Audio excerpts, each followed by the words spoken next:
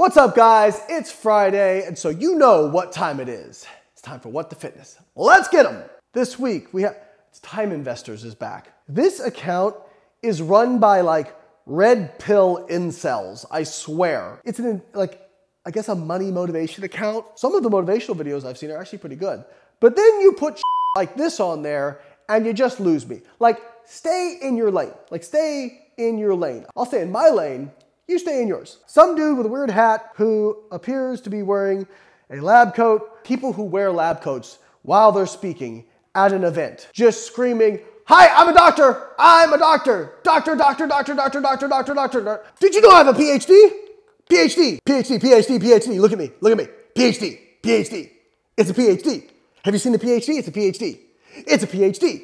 Okay, see the PhD? Okay, I'm just gonna hold it here while I watch this video. Okay, let's go. Taking protein powder, not a good idea. So taking protein powder is not a good idea. Okay, let's see what insight he has. Not a good idea. Cut it out. We did it. You cut it out. I did it for a while.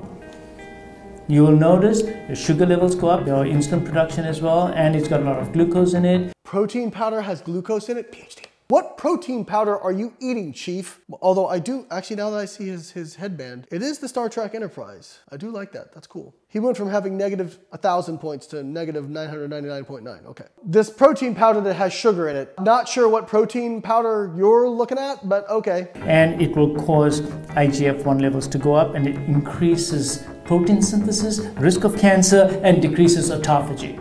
Oh boy, this guy's just using all the buzzwords. Oh, he's a cardiologist. Hi, so he has DR in front of his name. He's a cardiologist, maybe a good cardiologist. That does not equip him to interpret research literature or to interpret nutrition literature. That's like me walking into a cardiology surgical suite and going, "Hi everyone, PhD, Layne Norton, Dr. Layne Norton here.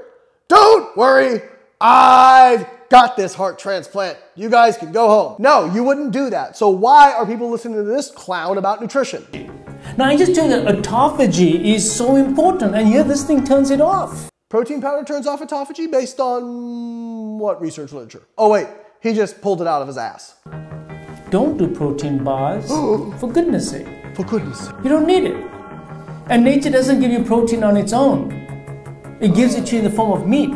You want some protein? Go and eat the meat. You want some protein from meat is a great source of protein. The urge to make a meat joke is high, and I will leave it at that. PhD.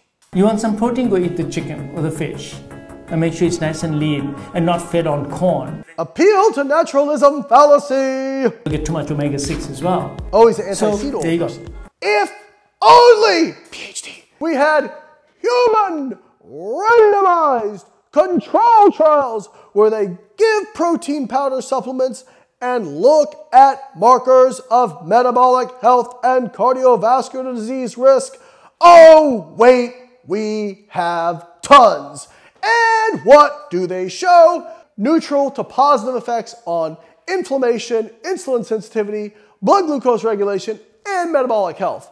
This guy is a clown. He doesn't know what he's talking about, like his headband, but he can go in the bin along with anyone who tries to do cardiac surgery with a PhD. PhD. I'm out.